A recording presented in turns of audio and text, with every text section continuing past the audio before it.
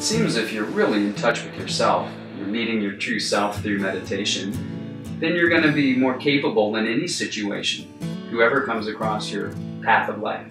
Well, that's it. I mean, you asked me what other benefits. I mean, besides health and happiness. Those are pretty good ones to start with. Like you said, your interactions with other people in any given situation, the calm person will be the strong person.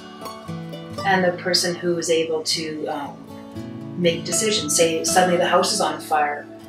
Everyone's freaking out, panicking. The meditator will go, the door's that way.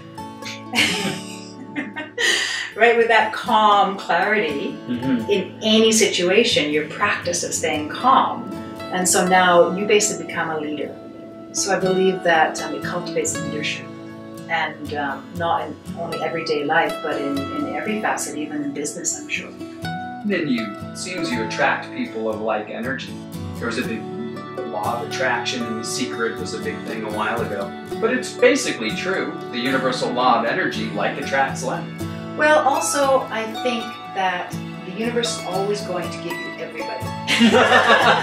In my experience. Yeah. So you attract not just the lovely, happy people, but what you do have is stronger discernment of what is good for you, and the freedom to make decisions. So you're free to decide where you want to be, who you want to spend time with, what kind of activities you want to do, what kinds of friendships you want to have.